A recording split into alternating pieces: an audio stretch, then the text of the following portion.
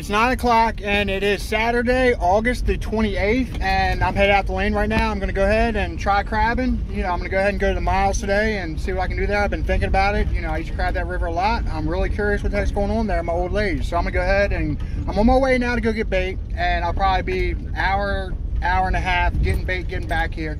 And then thanks to the semi-automatic Trotline baiting system, it's going to take me under an hour to bait up. I'm only going to go ahead and bait up 2 of my lines, so that'll be over 2,000 foot. So we'll go ahead and see what happens here. I'm getting ready to get on this road, so I got to put this phone down for according to the local ordinances.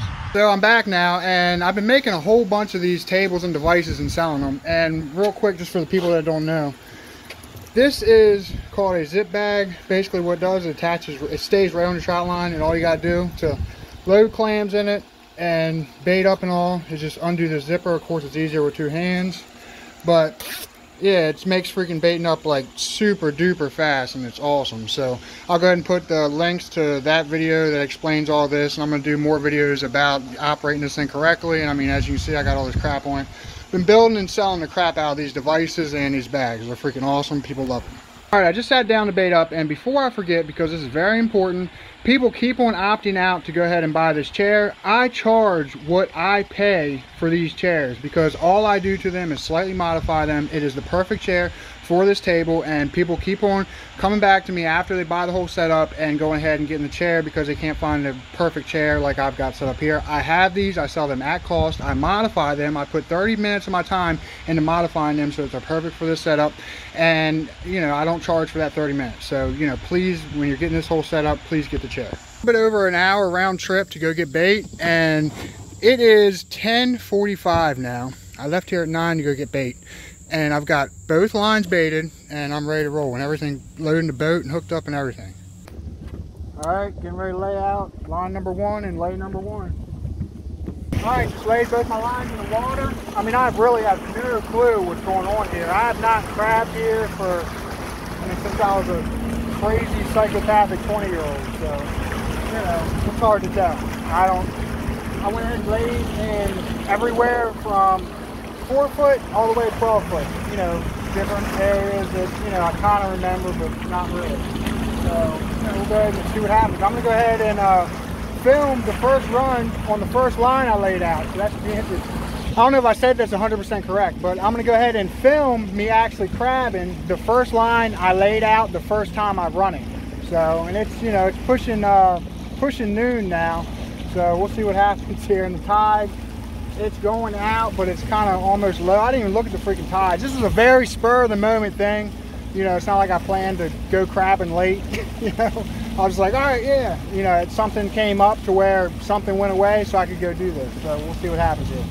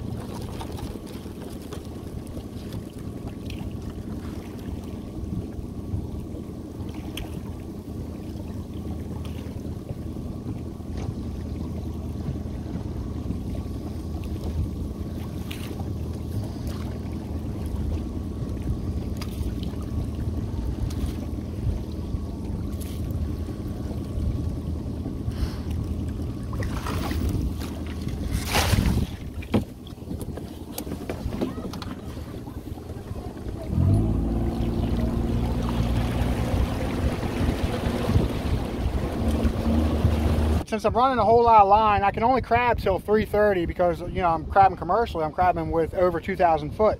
But what I can do is once it hits 3:30, I can go ahead and yank one of my lines in. I'll still have one 1,200 foot line out, and then I can continue to crab that one 1,200 foot line as long as I keep those crabs just to eat and don't sell them. I mean, I'm pretty sure that's how it works. I mean, it makes sense, so I'm probably wrong.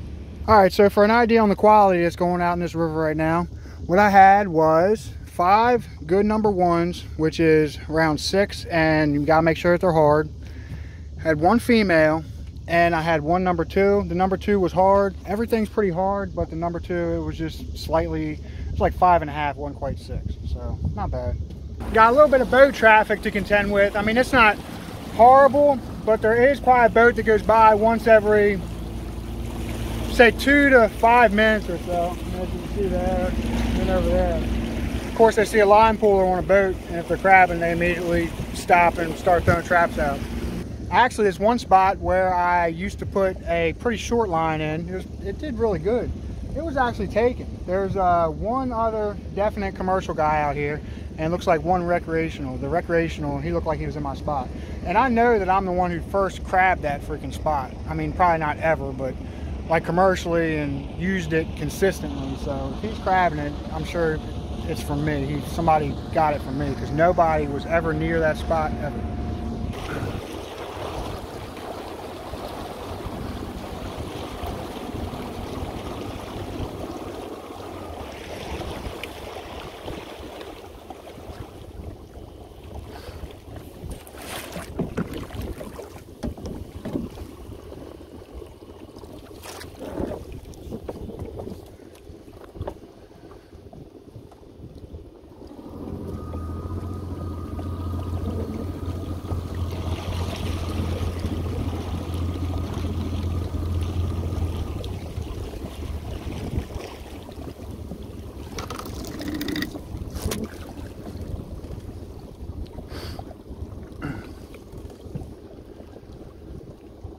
This is kind of like my tester line. I got this end really deep, like 12 foot. So it's gonna be a little bit loose, and the other end's in like 5 foot.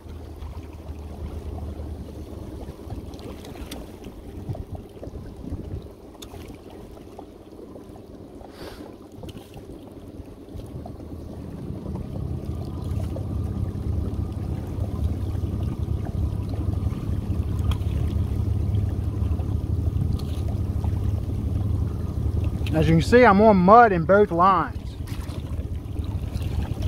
He was in 8. The other line's shallow. But this whole line's on a freaking edge, a good edge.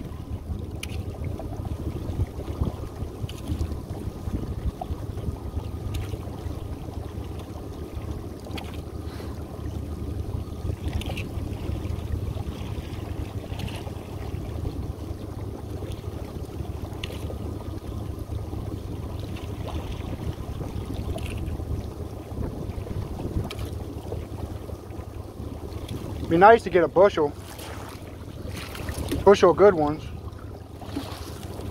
He was in 6.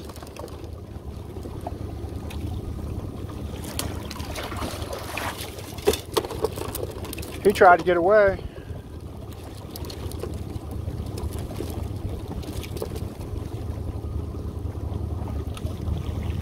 And as you can see, the line, it just keeps on getting tighter because it keeps on getting shoaler. Couple jellyfish. Usually not good. They're probably more out towards the mouth, but I don't feel like running out there.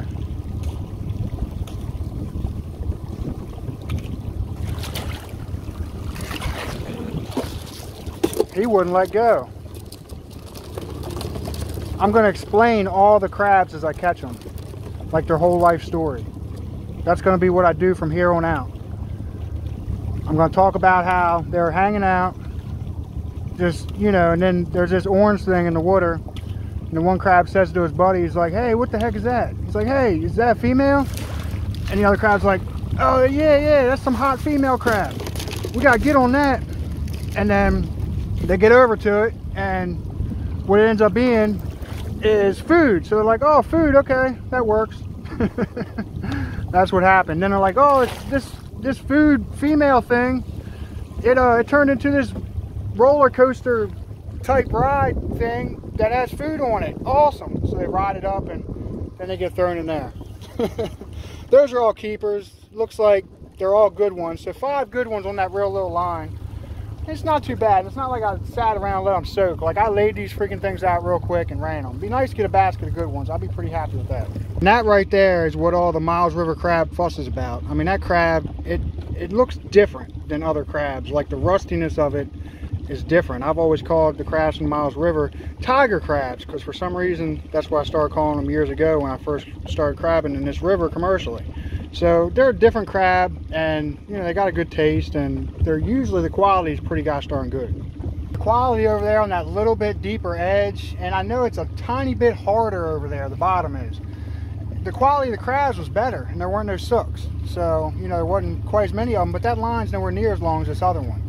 So really that line, that little one's doing better. So it's kind of got me thinking, and what I thought might happen, to go ahead and get this long line and lay it on a harder bottom and see what happens. I'm thinking about laying it right underneath that bridge over there. I've had some really good luck laying it right underneath that bridge. So maybe it's a lot of freaking crap to get caught up on, and as expensive as these, you know, as hard as these freaking bags are to make, and as expensive as they are, it's kind of a risk because of all the crap on the bottom. But you know, I've never really lost a line completely. I always get it back somehow. But there, if I did lose one, I wouldn't really want to dive down, because who knows what's over there, and that edge is freaking crazy.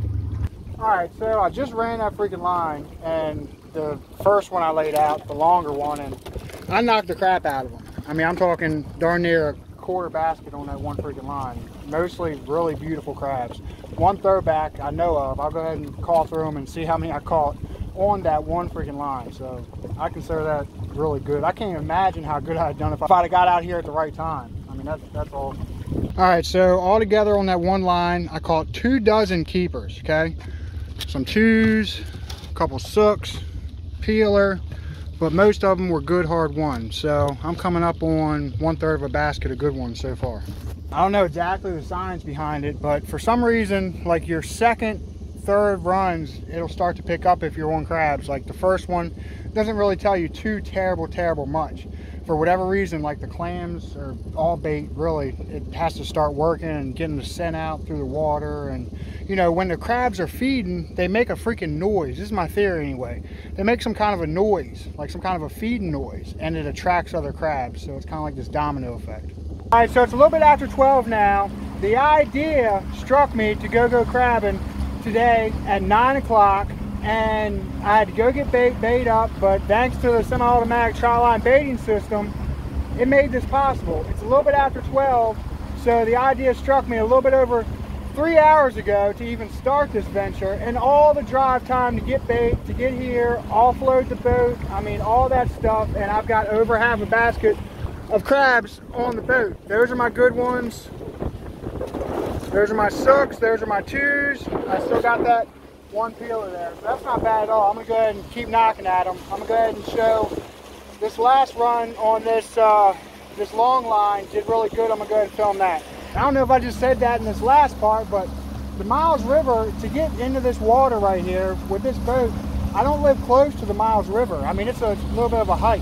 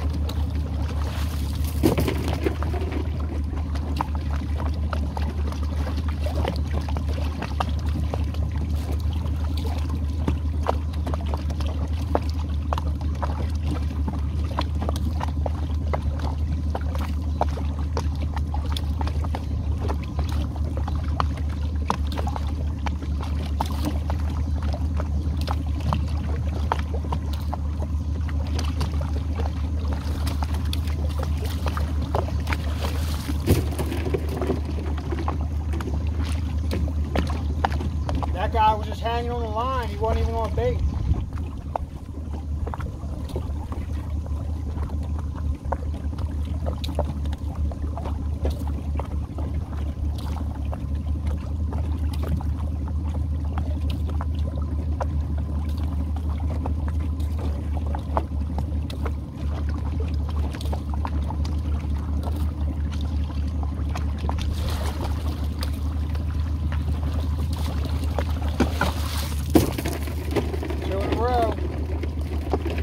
They pick up on this end.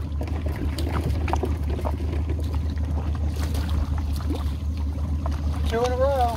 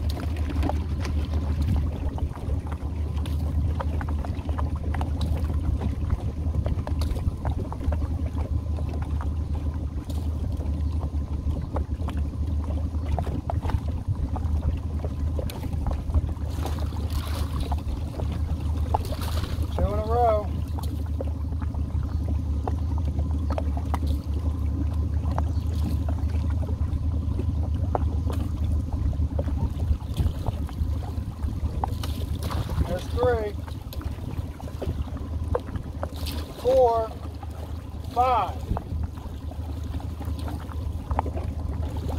Oh yeah.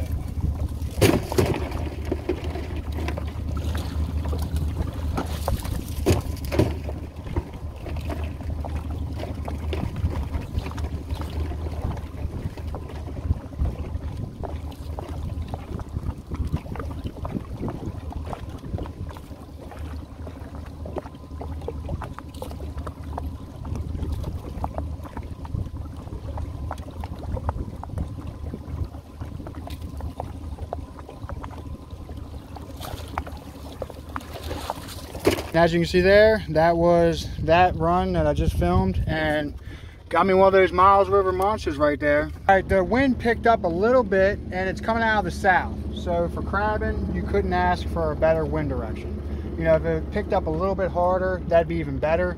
But it picking up like that is definitely good. The bad thing is, I didn't even look at the tide charts or anything. I just came out and put the boat in the freaking water. But it looks like the tide's getting ready to be dead low, so that's bad. So usually right before low, completely low or completely high tide, there'll be like one last pretty strong hit. Seems like that's kind of a pattern that I've seen. So far, not bad. Coming up on a bushel of good ones. Those are my 2s, those are my 6s. Still got that same one peeler. And I saw a sponge crab. If you're a trot lining and you see a freaking sponge crab, that thing should never even go in the boat. I mean, if the second you realize it's a sponge crab, put it back over. So I saw one of those, which is good. So, yep, just gonna go ahead and keep picking at them. You know, I got to stop at 3:30 commercially, so hopefully I can get that basket right there filled up before 3:30. That'd be pretty freaking awesome. Oh yeah, and it's 1 o'clock now, so it might happen. It really might happen.